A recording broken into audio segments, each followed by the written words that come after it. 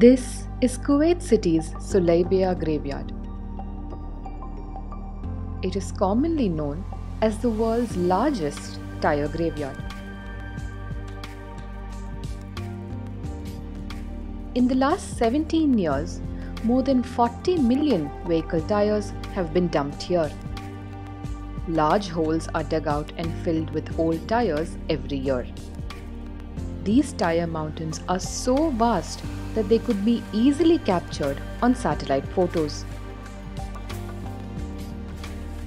The tyre graveyard was barely 7 kilometers from residential areas in Kuwait. Repeated fires broke out in the graveyard, sparking environmental concerns. But now, Kuwait wants to turn this tyre graveyard into a smart city with 25,000 houses. All the tyres have been moved to a new location at Al Salmi near the Saudi border, where recycling efforts have begun. What will the tyres be recycled into? The tyres have been moved to a plant run by the EBSCO Global General Trading Recycling Company. Workers recycle the tyres into rubbery, coloured flooring tiles. They also export the recycled products to the neighbouring countries. The EBSCO plant can recycle up to 3 million tyres a year, the company said. The government believes Al Salmi will become a tyre recycling centre with many factories. Why are scrap tyres a problem?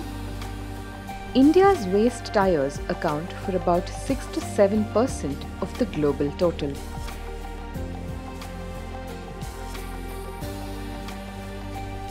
With the local tyre industry growing at 13 to 15% per annum, waste volumes are rising.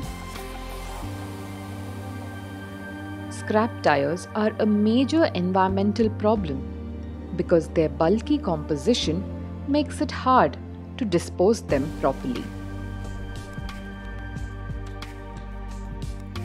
If burnt, they release complex chemicals into the air, causing particle pollution.